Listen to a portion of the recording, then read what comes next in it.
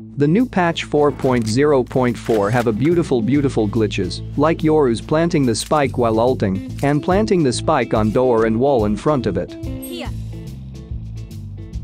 You can plant the spike with every agent, but I like Sage because she can wall in front of it and you can hide until you hear one of the defenders coming. You should try it before Riot remove it. I know it is hard to do, and you need an empty space or someone protecting your back, but this stuff is really fun to do during the game because it is challenging. You can do it in a 1v1 situation or when you rotate from A to B. Or you can stay behind the wall and protect the spike, but you will risk losing your gun.